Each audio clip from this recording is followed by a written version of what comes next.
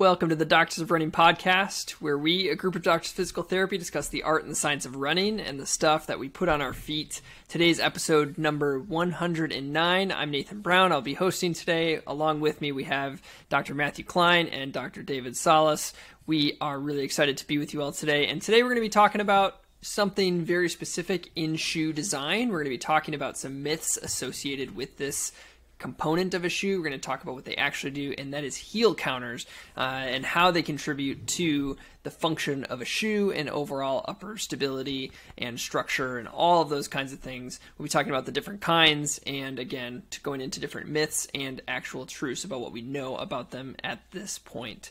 But before we do that, we're going to hit a couple other things, and the first one is something that we're always excited about. It is our time to talk about who we are supporting this month with DOR Giving, and this month David gets to choose our organization that we are working with. And so, David, do you want to give us a quick tidbit about who that is? Yeah, so we're going to be giving away to Club West, which is a track and field program based out of Santa Barbara here. It's a nonprofit organization help providing access and opportunities for youth track and field. They host a bunch of different events, including the McConnell's Ice Cream 10K that I did a few weeks ago. All the proceeds go to the kids, as I like to say. They do have a couple of other facets to what they do, and they also do help support with some masters athletes as well with some of the funds, depending on what they're able to do. So mostly for the youth and also a little bit of masters support as well. Fantastic. Well, as always, we invite you all to join us in supporting or at least learning about this organization. Do you have a website for them? If you don't, we're just going to drop it down in the comments. But DJ, do you have one on hand? Yeah, to be fully honest, I think they could probably keep it a little bit better updated, but it looks like it's clubwesttrack.org. Great. So check out that website. You can learn a little bit about them, and we'll have stuff and information in our description of this episode. So please check them out. We're excited to be supporting them this month, and we invite you to support them alongside us. Okay, so as I said, we're going to be covering things related to heel counters. We're going to look at the importance of uppers. We try to hit that every once in a while because it's kind of the unsung hero of shoes in a world where midsole technology continues to evolve.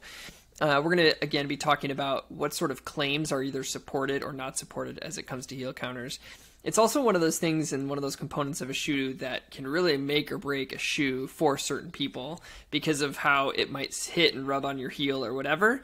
But in the light of that, that's what we're going to go down in the route with our subjective question for the week. And so we want to know, what is one specific thing that you look for in a shoe that can either make it or break it for you? What is that component for you? So, Matt and David, do you have an answer to this one?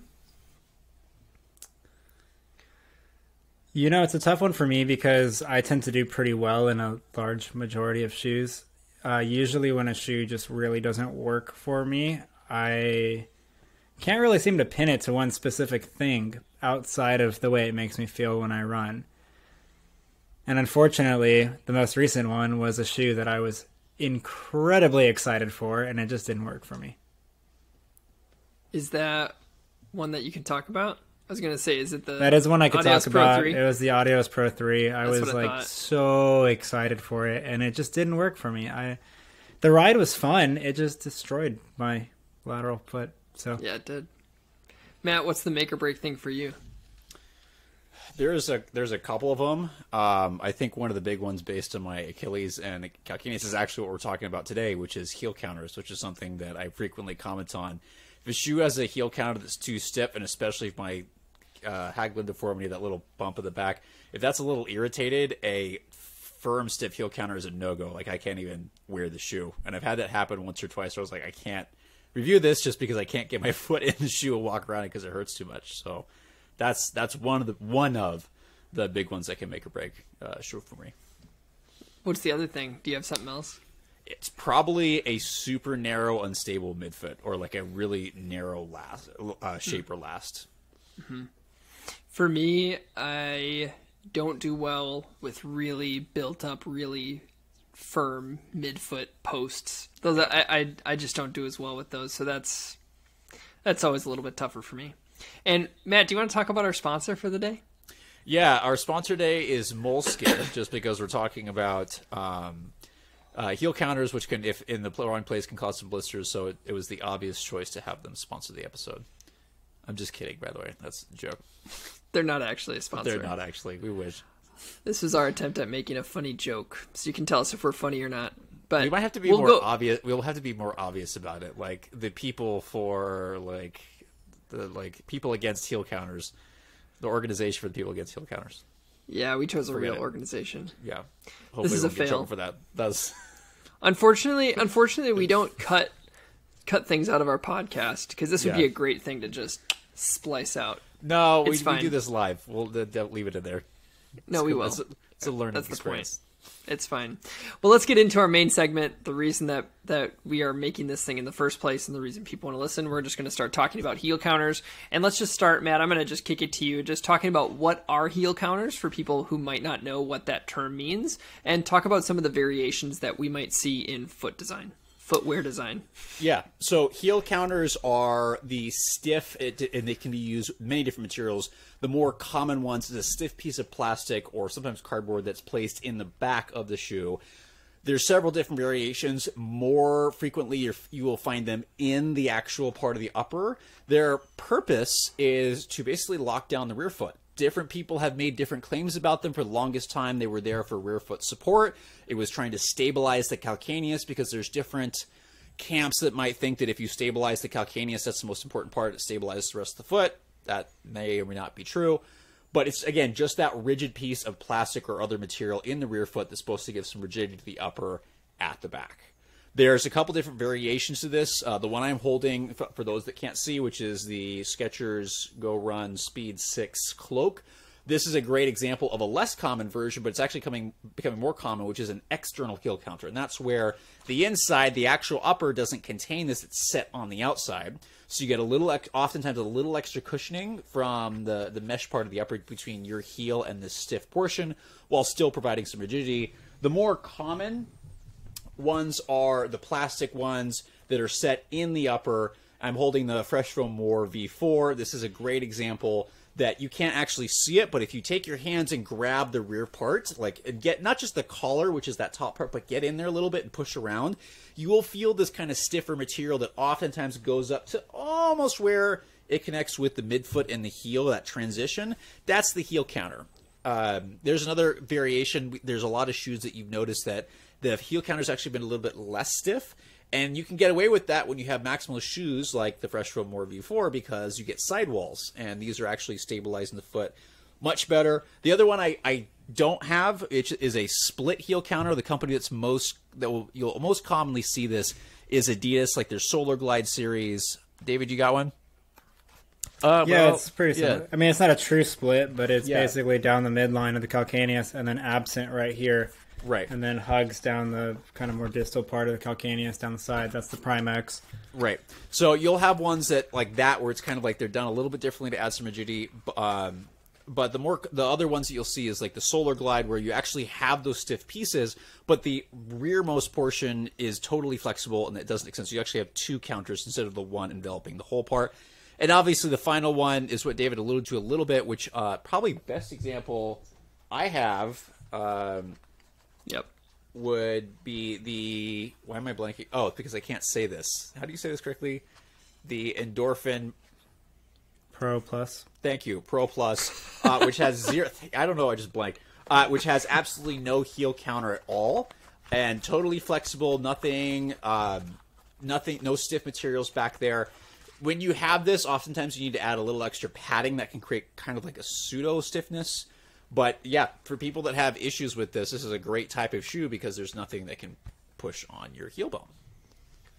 I think one of the big distinctions that you alluded to in there is that the heel counter is not the entire what we would call collar of the shoe. What you can see that wraps around your heel, that's called the collar. The heel counter is the more rigid piece that's potentially embedded within that heel collar. So you kind of talked about the tail of the heel that might be sitting above. So if you play with a shoe that you have and you want to know where does my heel collar go up to, if you can bend that foam area of the upper above that, you can figure out how far down that goes. But that's a different thing. The collar is different than the counter. Right.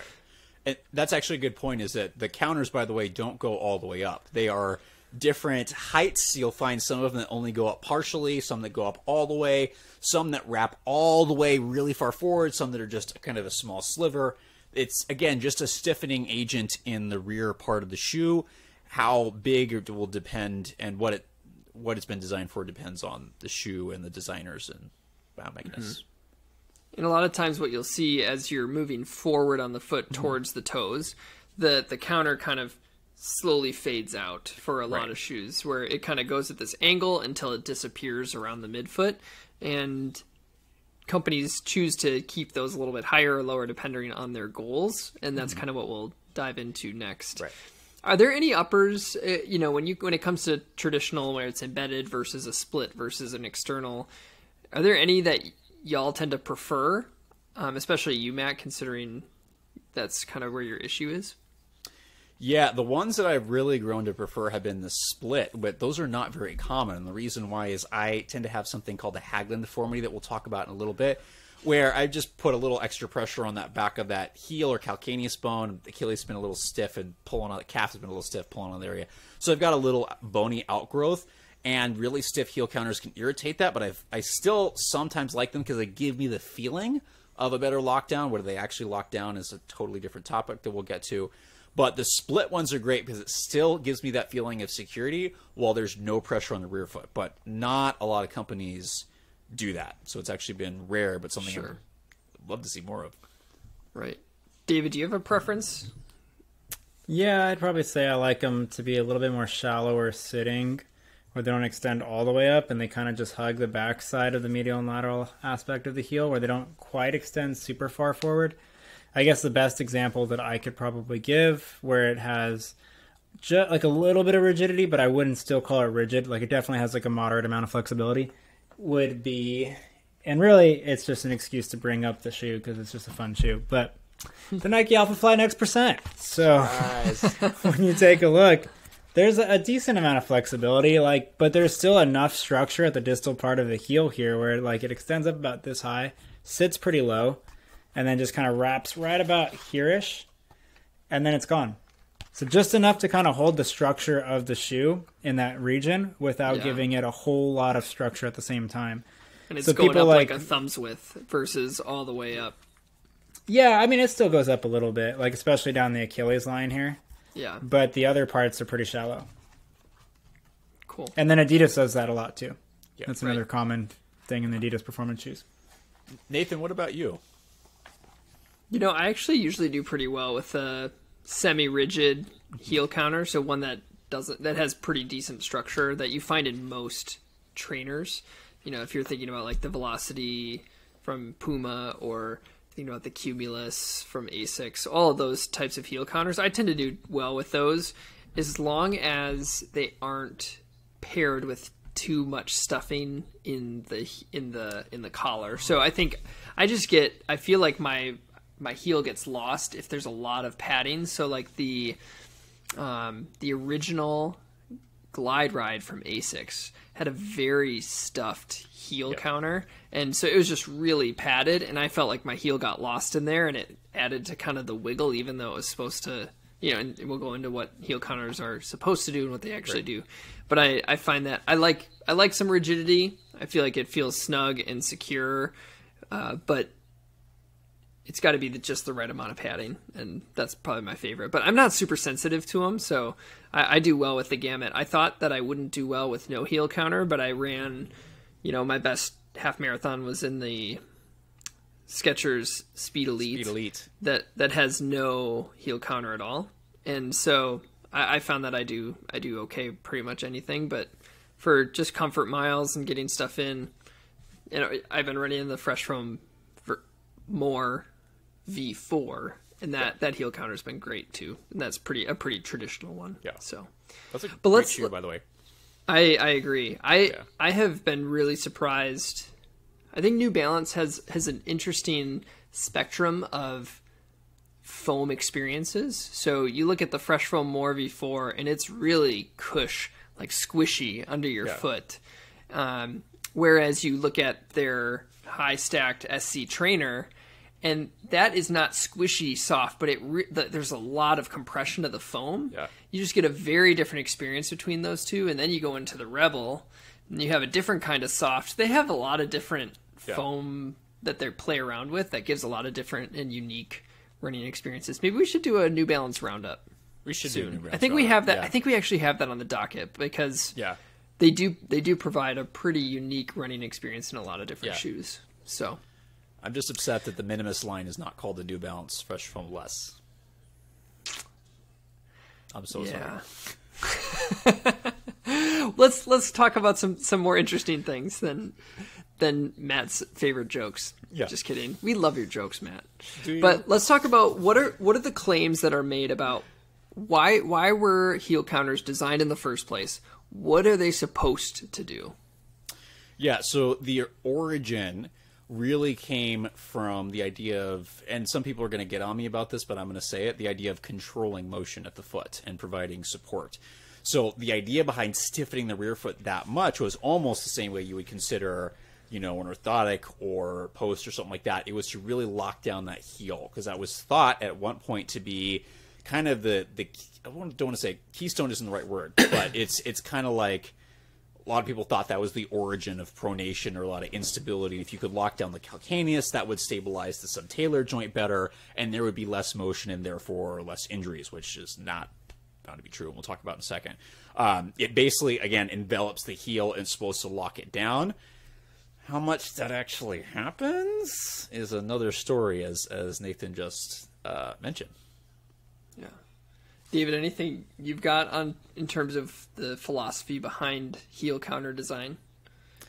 Yeah, I think there's a couple of things. I mean, if you're going down to the origins, I mean, there is that whole old school, school of thought where if you can control the rear foot, you then stabilize the midfoot and you can lever off in a linear fashion, which is very prominent in orthotic philosophy and kind of just traditional posting philosophy as well. But I think there's also another philosophy of just literally stabilizing the materials, not even just the foot or ankle or anything independent, just giving enough structure to actually hold said upper up in that region, and then to try and increase the amount of area there that can now lock down and hold that structure around your foot so that you feel more secure, independent of any actual stabilizing mechanisms. Right. Yep, totally. There's kind of that two-pronged approach. One is the Right. shoe itself and structuring the shoe, and the other is how can this affect the runner? Can we do something positive for the runner?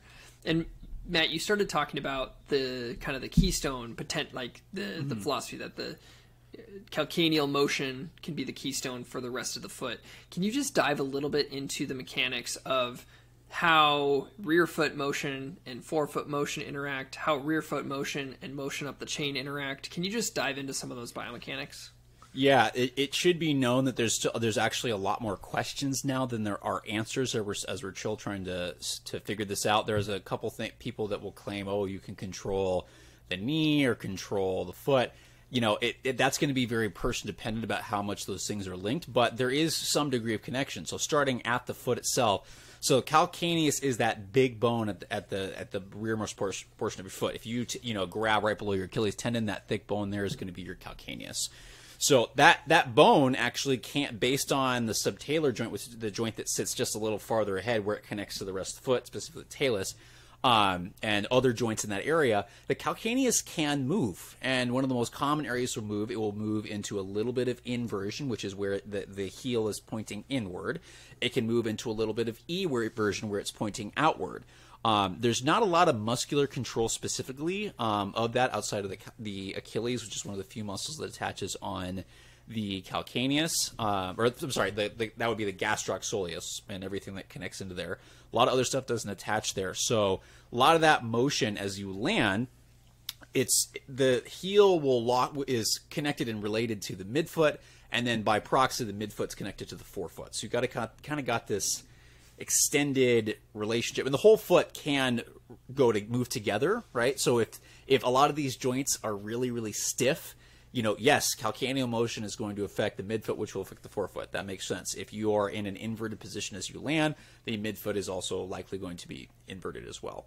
If you are highly flexible, those things can also move independently, which there should be. As with everything, you don't want things too stiff, you don't want things too mobile. Kind of sitting in the middle is supposedly optimal.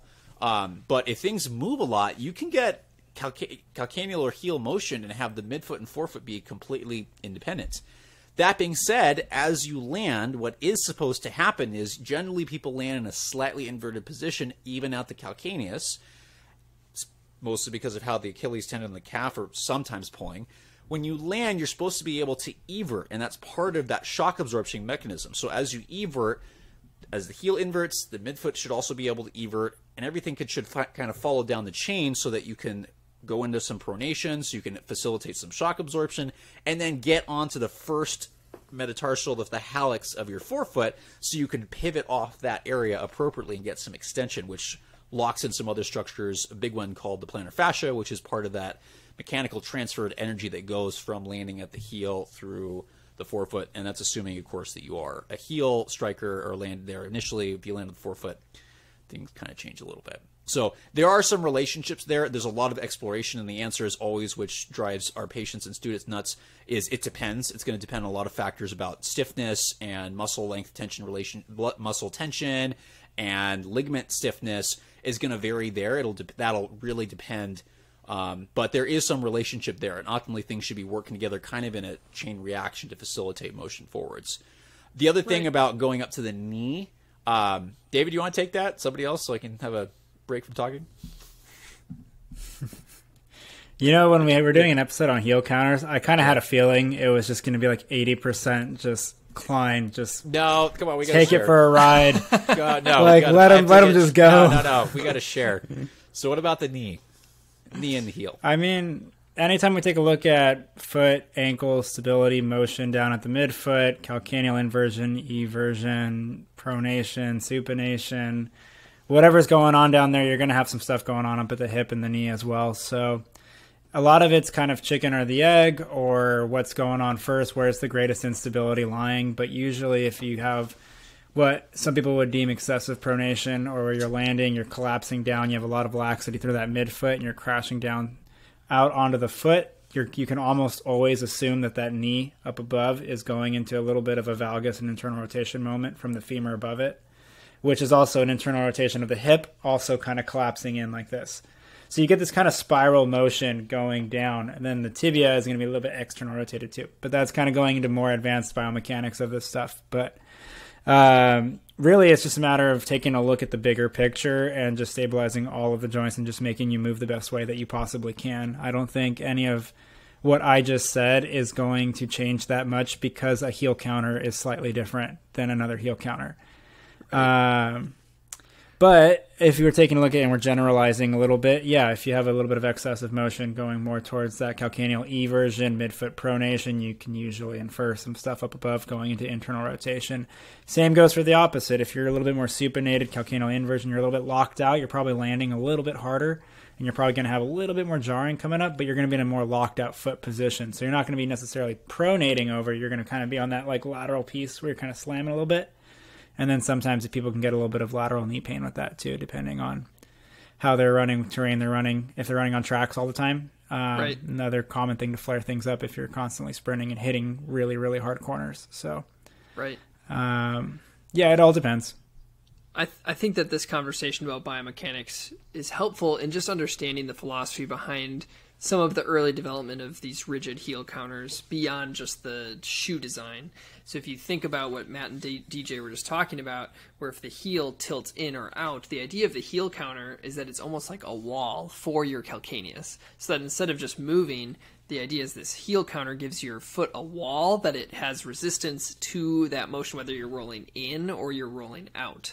And as we kind of just talked about, there's a little bit of complicating factors with that, where it's not just what's happening at the heel in relation to this wall, but what's happening at the forefoot is affecting it, as well as what's happening up all the way up at the hip is affecting what's happening at the heel. So that's the philosophy behind it, is it's trying to create these walls for your foot, which is also an extension of the philosophy of the development of sidewalls in a shoe from the midsole. So you're having these differences in approaches. So we'll get to some of that a little bit more later, but that's kind of that philosophy of what are they supposed to do? They're supposed to act as a wall for your calcaneus to slow the motion. That's the philosophy behind them. So if we start to look at the research and what you've read on all of this, Matt, what have you found about what we actually know about the effect of heel counters on what we were just talking about in terms of biomechanics? Because that's really what they're looking at beyond just the shoe. Again, it's structuring the heel. They're trying to affect biomechanics is the idea. So what do we actually know about what they actually do to our biomechanics? I'm really sorry to do this, everyone. I know we've just been talking about this stuff, but the evidence says... So, for the longest time, yes, a lot of the research is saying, yes, this stuff can control rear foot motion. It stops that. The problem is that when they were measuring this, usually in a biomechanics lab with motion analysis, they were putting the markers on the outside of the shoe. So, of course, the shoe wasn't moving. Some very smart people decided to go, what's actually happening to the calcaneus during this motion? They did some really cool stuff where they cut holes in the counter and the shoe and put the markers through that on the heel to see what was going on. And what they actually found is the heel was actually moving independently of the counter inside the shoe. And they discovered doing an external measurement based on the actual counter and the rear foot of the shoe was not accurately representing what the heel was actually doing. So those don't always relate, which created some problems. Now, they've done some further studies, and that's kind of the new gold standard, by the way, is usually cutting holes into the heel counter or into the shoe itself so you can place those markers directly on the skin, because trying to run in a shoe without a back portion is really hard, just because usually the shoe doesn't stay on, so it can create some problems there. But some of the recent studies have found kind of mixed results, where certain ones have said, yes, this does tend to influence it, and then others are going, no, it doesn't. So as usual, the answer depends and seems to be very dependent on the person. There are certainly positives, but for who it actually seems to influence, it's kind of that's another question that hasn't quite been answered. And when you're saying that some are seeing yes, it's making an impact. Yes. So sometimes the rigid heel counters are decreasing calcaneal motion, right? Yes. But sometimes they're not. And is that between studies, or is that within one study? So like within one study, is there variance between the people in that, or is it between studies? That's a great question. The studies I've seen thus far they have not seen that variation, but it's been variation between multiple studies. Got it. So some will say consensus yes. Some will say consensus no. Right. So it's inter-study rather than intra-study. Gotcha. As far as I've seen. If somebody has seen something different, please leave that in the comments.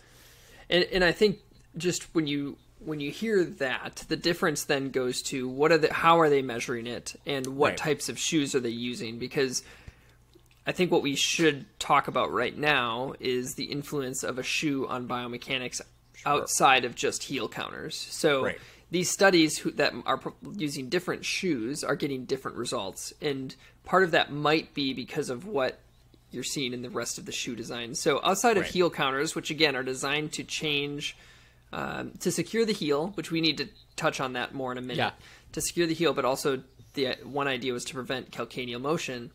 What other components of a shoe are trying to aid with that component of a shoe design? David, do you want to talk about some? Yeah. Yeah, Klein talked about it a little bit earlier, but you've got different things like when you take a look at sidewalls integrated through the midsole, riding up usually in the midfoot region, kind of like right as you come off of that rear foot, through the midfoot just shy of the forefoot. Some of these higher stack rockered shoes will have what we call a sidewall, where it rides up a little bit on the midsole, where it's integrated with the upper on how you lock down the shoe. That, in theory, tries to keep you a little bit more centered, gives you a little bit more guidance going forward, and gives you a little bit of that literal wall that you can't really shake yourself off of as easily. And so if you take a look at a lot of these high stack rockered shoes, you're going to see the heel counter extend basically right before that said sidewall.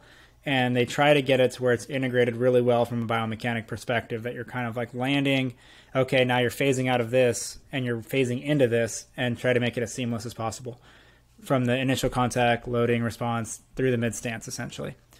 So yeah, it's just like sidewalls are great. Also just upper integration in general. Having a good lockdown and connectivity with the platform that's underneath you is huge, because that will also change your biomechanics in relationship with the shoe. Right. Let's talk about that a little bit for lockdown. So I think particularly when it comes to shoes that are designed for racing, we're having these really rigid shoes.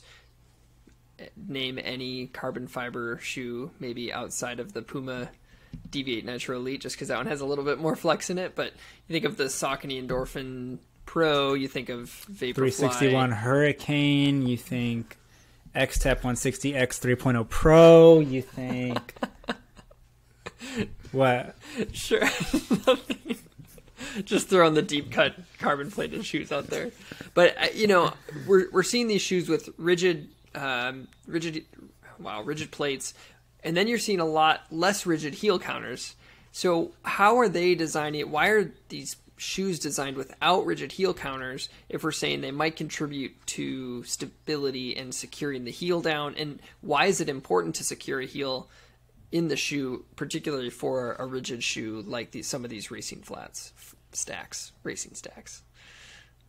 I have to admit that I was kind of aware of this, but of all people, had not really thought about the fact that a lot of the recent carbon fiber plated racing shoes don't have counters, or at least don't have significant ones. Probably what I would think was the biggest reason is you can save a lot of weight. These thick plastic pieces add weight to the rear foot and the entire shoe. So if you're trying to get stuff down, decrease that rate for racing shoe, that kind of makes sense. You might take that out and see if there's any ulterior or alternative methods that you can use to lock that heel in while still dropping weight. Just realize the majority of these shoes don't have one, I think. Right. Are there any big ones you can name that have a really thick one? I think the thickest one that I can think of is the Endorphin Pro. I might be wrong in that, but even that one's it's small. It doesn't extend around. Yeah. It's fairly small. A lot of them are more just reinforcement than anything. They'll have that longitudinal line that goes up the calcaneus. Kind of like what I was saying with the Alphafly, where it kind of splays down at the bottom. The Vaporfly is maybe the most rigid. That's the Vaporfly Next Percent 2.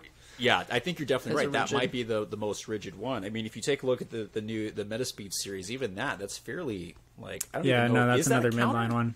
Yeah, it is. There is one. There is one. It goes up the midline and splits off at the bottom, like we were saying. A lot of the other ones do. Fairly flexible. I think what that just accentuates. That. It just accentuates the reality that a heel counter is not necessary to create lockdown. Because some of these shoes lock in great, Yeah, they really do. I get no slippage in that. But why do we care about lockdown in a carbon-plated shoe like this? Usually, you're going to be running faster, right? So you want the shoe to be attached to your foot rather than not attached, because the shoe is only beneficial if you're wearing it. Usually. I don't know if there's any research on that. No, I'm just kidding. Not trying to slip up on my response, but... That was good. That's a pun, by the way. Yeah. Matt got it. But you don't want to slip. Heel slippage is big. So if you have these real stiff platforms, very fast transitioning, a lot of pop coming off the forefoot, you're going to have some elevation of that heel. You're going to transition really quick, and you're going to get off, and you're going to really propel yourself. If you're not connected to that platform, that heel will rise much sooner than you want it to. And that can create a lot of problems. So that's why you see a lot of times, the track spikes lock down really well. They don't take any chances. But you'll see some of the road shoes, it takes a little bit while for some of these companies to really develop and get that lockdown dialed in. And that's usually the first complaint is and this was the thing with Hoka for a little while too at the beginning. You're just getting a bunch of Achilles issues. And it's it's a high stack rockered shoe. And if you're not connected well, you're going to have a lot of this going on, multiply it over 1,000 steps over the course of a run or more. And then now you have an irritated Achilles. And not trying to call out Hoka. There's a bunch of other companies that have that issue. But it's all just about upper integration. And how many times, I'm sure most of our listeners here at some point or another have had to relace a shoe. Yep. You go out, you go for the run, you just feel it moving around a little more than you'd like, and it doesn't feel good. You stop, you put your foot on a tree stump, and then you go and you lock that thing down a little bit more. You take a couple more steps, and you're like, oh, okay, I feel good again. This feels right. It feels like I'm not going to have anything suspect that's about to happen.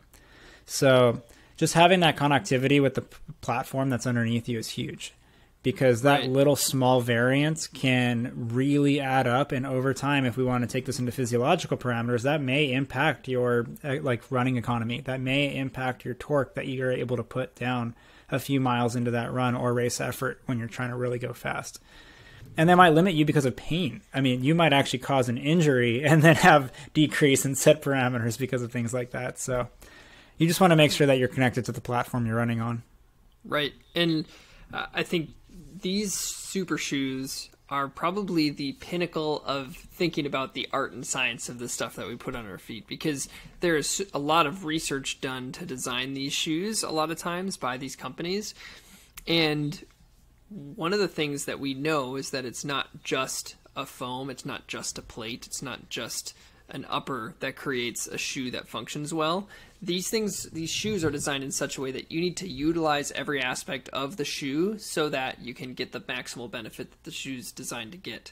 One of those things is geometry. So the amount of forefoot rocker and even just the shaping of the heel, and then the amount of flexibility in the shoe is designed very specific so that it can try to provide the most benefit. So if your heel is slipping out of that shoe, you won't be able to maximize the geometry and the roll that's going on there, and you won't be working on flexing the shoe within its longitudinal bending stiffness. If your heel's slipping, you're not actually going to be utilizing that stiffness to your advantage, because you're just going to be slipping out of it, and your foot's going to be moving as though you're in a trainer.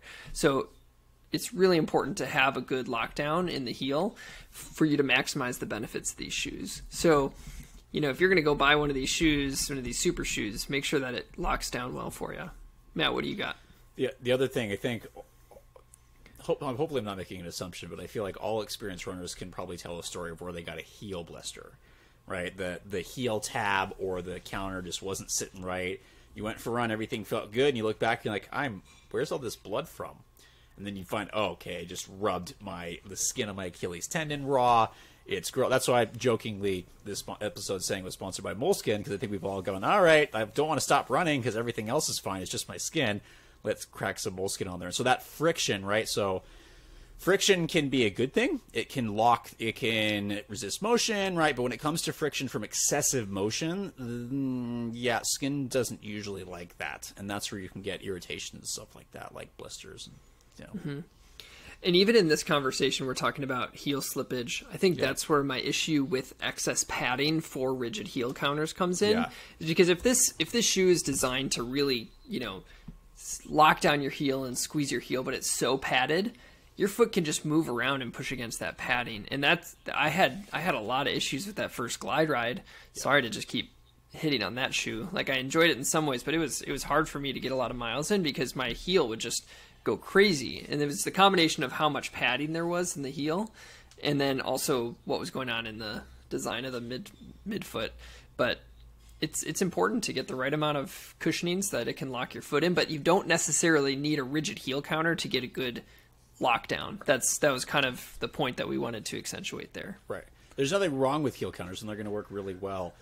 That is something I want to highlight, that a lot of companies, not a lot, some companies have used to try to go, we realize that heel counters might not be working for everybody, so let's throw a ton of padding on there in the heel collar, around the back of the heel, inside, try to offset that. And Nathan mentioned there are a couple issues. So one, that it can cause a little, it's not necessarily stabilizing sometimes, it actually feels like you're just kind of sliding around. The other thing that often bothers me with that is that it makes the shoe feel shorter than it's listed. So both the Brooks Glycerin GTS and the normal Glycerin 20 both had that issue for me, where they had padded the heel so much, I think, to try to offset that the counter, and provide a little extra protection from the counter. For anybody that's sensitive to it, it made the shoe fit short. And over the more miles I got in them, I actually got some mild blisters on my toes until my skin toughened up. So padding can be helpful, but it doesn't always fix things. So if you're getting, people reporting, hey, this counter's too stiff, you might want to modify it. And I think, again, there's nothing wrong with counters, but I think there's some alternatives that you can do to make them a little more accessible for a larger variety of people. Mm-hmm. So I just wanted to acknowledge you, Nathan, that the excessive padding, you're not the only one that has issues, as I found that a lot of shoes end up fitting short because of that. Yep. So let's talk a little bit about a few unique scenarios. So what might be some specific conditions that people might have that could make a heel counter either a benefit or something that they might want to be weary of? Can I start with the weary things, and Nathan, you can do with the benefits? Sure. Perfect. So since I complain about this all the time because I have sensitive heels, the things that can be problematic with the heel counter, the most common one is called a Haglund deformity, which I mentioned earlier, and it sounds really bad. They honestly need to rename that because it sounds terrifying, but they're actually fairly common. A lot of people have these. And all that is, where's my do I still have my foot model? Nope. Guess I don't. So the calcaneus, and people aren't gonna see it if they're listening to this. The calcaneus, the heel bone, kind of has a protrusion on the back where the Achilles comes down and connects. That little spot with excessive pressure there, either from pulling on the Achilles or pressure from other areas, that can actually grow out, and that has to do with something called Wolff's law of bone remodeling, which states that, hey, a bone is going to respond to the stress placed upon it, and that's usually going to grow into something. So a lot of people, a lot of runners, will have something. Some people always call this was it a pump bump, right? Blank stares. Okay, let's move on. Awkward silence. So I've heard it either called Haglund deformity or pump bump, because the other group that will usually get this is anybody that wears like high heels, because that stiff thing that'll push in there.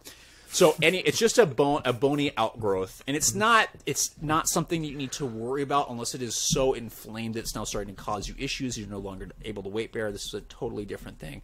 But yeah, a Haglund deformity is something you need to be cautious of, just because oftentimes it can be a little sensitive the bigger it gets, and also the bigger it gets, that means your foot might not be fitting into the counter, because you might need something more flexible so it can adapt around this thing rather than just pushing stiffly into it, which can be a little uncomfortable, like for me.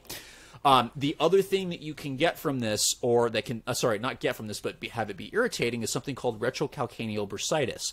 For those that don't know, that's not just your Achilles back there. There is a bursa that sits in that area, which in some people can get a little bit inflamed. And when those bursa are fluid-filled sacs that are normally supposed to decrease friction, but when they get irritated, they can swell up quite aggressively. And any pressure on that area can be very, very, very irritating. So especially if that pressure comes from a hard, firm surface. So retrocalcaneal bursitis, or bursosis. Is bursosis a word if it's chronically irritated? Forget it. Never mind. So the only reason I say this is my high horse, because part of my dissertation is on tendinopathies, that oftentimes some of these tissues are chronically irritated, and itis means acute inflammation, but different story. So yeah, the bursa in that area can also get irritated. The other thing that can get a little irritated is something called post-retrocalcaneal bursitis. Also, Achilles tendinopathy, especially if it's irritable and it's insertional, can also be something that gets irritated. That kind of goes into the other two, because trying to figure out if something's insertional versus the bursitis can be a little challenging unless you have like some imaging or there's some other tests you can do. But insertional Achilles tendinopathy is the other thing, just because that area can be very sensitive and irritating, and having a firm surface against it can be annoying. Yeah, these are usually the injuries and deformities, and it's not everyone. I think all of the issues when it comes to the presence, some precautions when it comes to these rigid heel counters really come down to the pressure that they can put on the heel. So, when you said insertional Achilles tendinopathy, insertional just means where the Achilles is going into the bone. That's where the tendon issue is, whereas what we call mid-portion Achilles tendinopathy sits in kind of the middle section, just the belly of the tendon, not attaching to the bone. So I think when you think about heel counters, the other thing that is happening with design right now is not just the presence of these heel counters, but also the shaping of the heel cup as well. So just because there's a presence of a heel counter and you have a rigid heel counter and you have a Haglund deformity doesn't mean you shouldn't get a rigid heel counter, because some of them are going to have more of a cup shape to the back, where it's going to move away from the part where your calcaneus sticks out. I think that the easiest example to see was back when New Balance was doing those like the 1080 V11. I do not like those heel counters at all, but they show them. They show that posterior curve of the heel, and there are other ones that are more, I don't know, appropriately integrated. Like, you can see with the Matt's holding up the Endorphin Pro, you can even just see that there's kind of a cup that moves posterior a little more, so that it might not irritate your heel even if it's there. So, it's never a this or that kind of a thing, but if you have those conditions and you put on a shoe with a rigid heel counter and it's bothering you, it's probably why, because there's a little bit extra pressure. But you can find the one with the right amount of padding or the right shaping, that even if it has that heel counter, you could still probably use it. David, is there anyone that you think should reach for a shoe with a more rigid heel counter? What kind of benefit do you think, what kind of people you think might benefit from a heel counter itself? Totally. I mean, there's such a deep psychological component to running and competing, and some people genuinely do believe that they need to have a stiff and rigid piece of footwear on their feet. And if that's what they like and that's what they respond well to, then by all means, go for it. And so there's a lot of shoes out there that they do have these either external heel counters or stiff heel counters, pretty rigid platform. It's kind of like your traditional old school stability shoe, really. They're not all built that way, but a design similar to that does create a lot of that. Some people, they feel like they need that and they feel like that's most comfortable for them. Go for it. So there's certain populations that would genuinely appreciate having a more rigid heel counter present, that they feel it and they know it's there. And I think that's also part of it, that they feel like there's a little bit additional security because they can actually feel and see some of these components to the product as well. Yeah, and I think that there's value there, especially given the fact that there is some conflicting evidence on this stuff. So if you're someone who's feeling the, I'm going to use the word support, feeling the support from it, you like it, and it might be giving you what you need. So we're not in the camp of saying something's good or something's bad. There's usually a shoe that's going to work right for everyone, and heel counters definitely fit into that realm. And I think there's two of us here that work well with pretty much anything, and Matt, on the other hand, has some things that he's learned about himself that work well or don't work as well.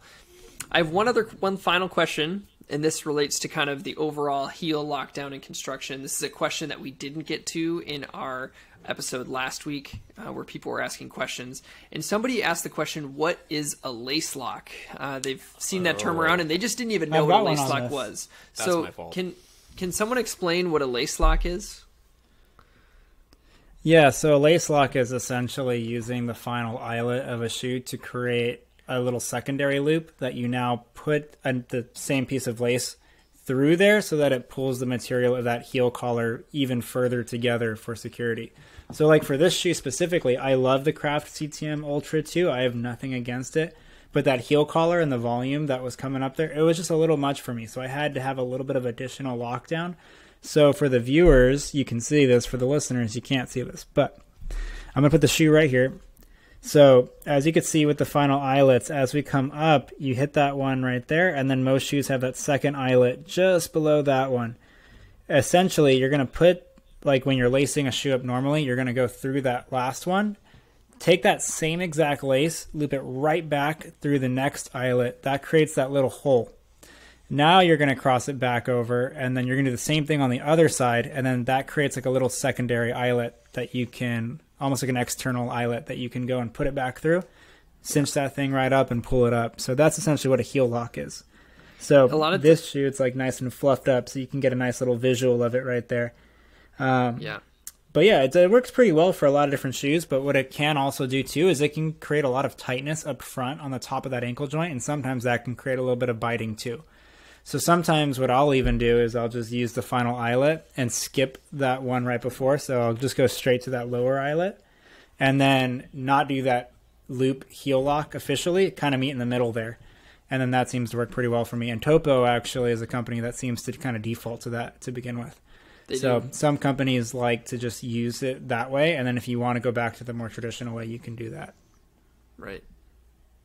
That gets you back to even the conversation on appropriate tongue padding and how all those things go together too. There's what probably is easiest is to find a video of someone tying a lace lock, and we might even have to make like a reel or something so we can answer that question for people and refer people to it. Matt, what do you got? We will definitely have to do that. Bach and I recently reviewed the Puma. What was it? Electrify. The Electrify Nitro 2. And was talking about how that shoe actually has a loop at the end already as the last eyelet.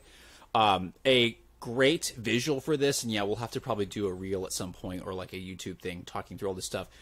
These were techniques that I personally picked up when I was working in running stores. Is I encourage people, don't be afraid to modify your shoes.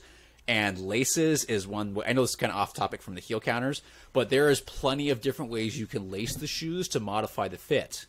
And over at Run Repeat, so Jen Jacob Anderson, who I've talked with previously, has a really great visual on his website that we linked in the Thoughts as a DPT, where you can see all these different techniques. If you're having heel slippage, if you're having different need to change the volume, this is one area that the laces don't have to stay that way. You can change it, and there's all kinds of techniques that you can use depending on who you are and what your needs are. Absolutely. Sometimes you just got to lay down a sailor knot, you know? I don't even know what that means. Nobody knows what it means, but it's provocative. All right. Well, there we go. I think heel counters is one of those things where the conversation has been, it's going to do this, it's going to control motion, whereas refining is a little bit less clear, and it can be a lot more related, again, back to our comfort conversation that we hammer home all the time. And we didn't even talk a lot about, the clear disadvantages of having a heel counter that doesn't fit your foot in creating those blisters in different ways. There's different spots that can create those blisters, but just know that that's a very real possibility as well. So again, we are thankful for all of you joining us on the Doctors of Running podcast. If you have any additional questions or topics that you want us to cover, we'd love to hear from you. We'll be continuing to do the question and answer episodes over time just to field more questions, but we do want platforms for bigger conversations that y'all want us to talk about, and we've already added some to the list already. So please email us at doctorsofrunningpodcast@gmail.com if you have any ideas. We are happy to take those into consideration and fit them somewhere. I think we're scheduled out in our stuff through December already, but there are ways to move things around and get new ideas in there. So please shoot us an email. We'd love to hear from you. As always, if you could subscribe and if you could leave a review of the podcast, just to let us know how we're doing. Helps grow this podcast, helps keeps it free, and allows us to keep doing what we're doing. We will talk to y'all next time.